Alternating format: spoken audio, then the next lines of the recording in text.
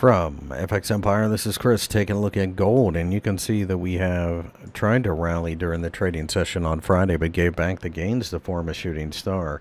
By doing so, it looks as if it's basically a failed breakout. Now, when you look at the longer-term charts, we are trying to break out of a major bull flag, and that measures for a move to 1750 given enough time. Now, we're going to need the Federal Reserve out of the way on Wednesday to make that move. Now, with that being the case, we may be kind of choppy and back and forth for the next couple of trading days, but if we can clear the top of this candlestick from Friday, that opens up the door to a much bigger move.